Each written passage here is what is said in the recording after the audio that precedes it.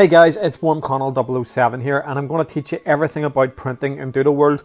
As you can see, it's on the new route and it's in this building right here. So I'm going to tell you a few tips and hints here as well that should keep you right.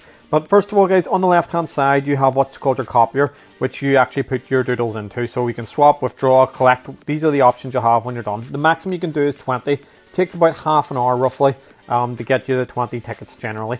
So as you can see, once you take them out, if you go to your bag, this will then go to your ticket case and then all the tickets will go there. Simple as that. You can see how many you have of each of them. So pretty straightforward.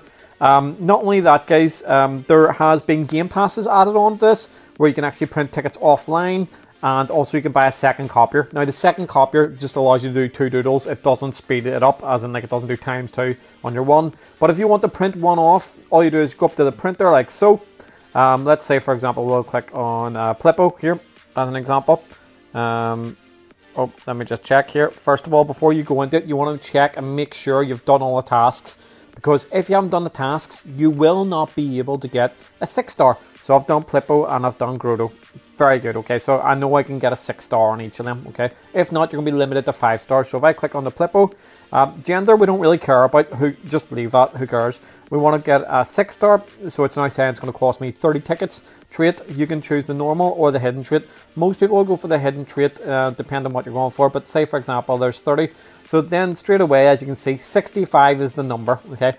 So for a hidden trait 6-star guys, it's going to be 65, and it doesn't really matter what doodle that is. Not only that, if you go over here to June, she'll actually show you a list of moves that you can get. So let me just click on Clangatang here for a minute. And you can see each of them will cost 8 tickets.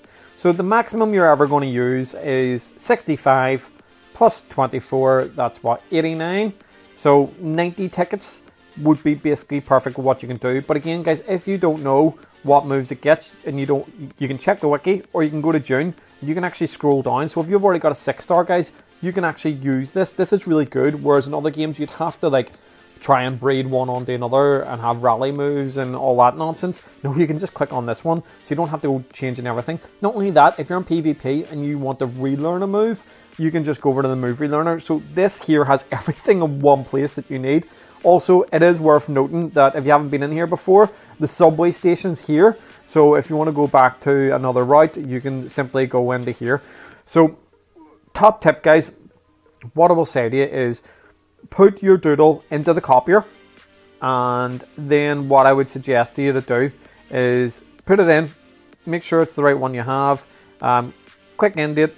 I would then go into your Doodlepedia, and then what I would actually do is I would now start grinding tasks, because when it's in there, you don't want to be sitting there doing nothing. You want to make sure you can start getting 6 stars, plus you'll get rewards for doing tasks anyway. So it is worthwhile. And what will happen is in the bottom right hand corner of the screen, it'll tell you when your copier is full. I hope that helps. Hit a like and sub if you haven't already, and I'll see you next time.